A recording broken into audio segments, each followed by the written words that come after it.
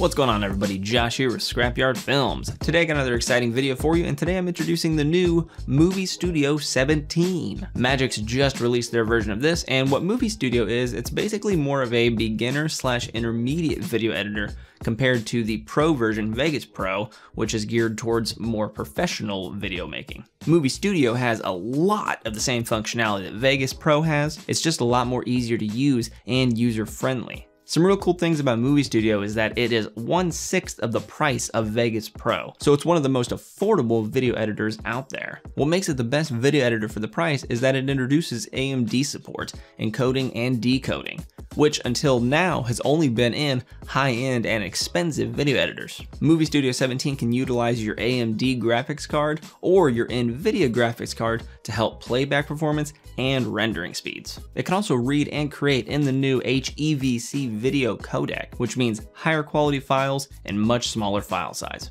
It offers a lot of the same awesome plugins that Vegas Pro 17 has, like the full color grading panel, warp flow, super smooth slow motion, and a bigger arsenal of fonts. In fact, this entire video that you're watching now was created in Movie Studio 17. So let's jump into Movie Studio 17 and take a look at the program. So when you load up Movie Studio 17, it comes to this splash page right here. This little splash page has all your existing projects on your left, and it also has the beginner's intro guide to easy creation on the right. This is for those new editors who don't really know the details of what they're going to be wanting to edit. It has easy buttons to let you know if you want to make your video for a computer screen like YouTube or TV, or if you want to put it on your phone for like Facebook or Instagram. Guided Video Creator basically creates the video for you. It just asks you where your media is, what song do you want to use, and what title you want to use, and it'll throw it together all for you. That is for the absolute beginner. Once you get down to easy editing modes, you can customize a little bit more things, like where the song goes, fade-ins, fade-outs, transitions, and then of course down here you have your power user mode, which is access to the entire program in its full functionality with no guidance whatsoever. I'm going to select power mode right here, and that brings me to the classic Vegas timeline. On the left hand side here they have your dashboard, which can assist you in creating your video and organizing your media and whatnot.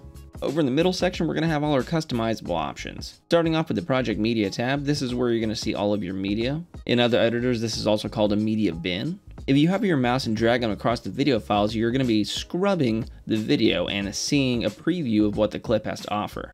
It makes it really easy to find the clip you want without having to double click and play it. Now I know I want to make a video with all of these clips, so I'm going to select my first clip, hold shift and select my last clip, and just click and drag them onto my timeline.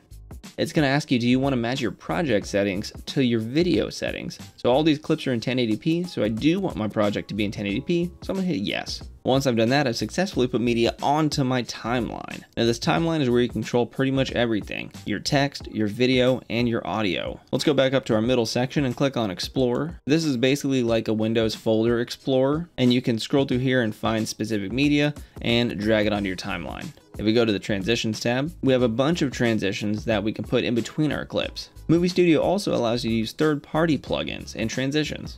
So if I scroll down, you'll see a bunch of transitions I own as well, so that vastly increases my list. Conveniently at the top, it actually labels them in different categories. So if I wanted just 3D effects, it'll filter all the 3D ones out. If I wanted any kind of reveals, it'll filter all of those out. You also have the ability to press a little star next to it if you use this one a lot, and that'll put it on the special favorites menu, where all your favorites will go. If you scroll down and see video effects, we'll see all the video effects Movie Studio has to offer. Again, if you own additional plugins, they will be inside this as well.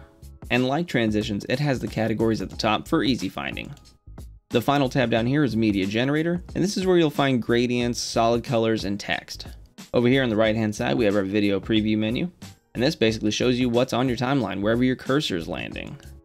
And on the right here, we have our volume. This will let you know if your audio is too quiet or too loud when you play it. Here at the top toolbar, we have a bunch of quick options right here, which we have new file, open file, save, properties, copy, cut, paste, the basics. And then we have the make movie button, which this is a step-by-step guide on exporting and rendering your video. Beside that, we have a Show Me How button, which teaches you how to edit your video like we've talked about, step by step, but it's an interactive guide. Now if we go to Projects and go down to Render As, this will bring up our Render As window. And in these settings, you can choose how you want to export your video or audio. There are a lot of options, so one of the easiest things to do is go to the filters at the top right and just say Match Project Settings. And that'll filter out all the things that don't apply to your video project settings. An example of a really good render setting is the MAGIX AVC AAC. This lets you create an MP4 video, which is one of the most widely accepted and playable formats in existence. You can also create just MP3 files. You have a lot of options of how you want to render out this media.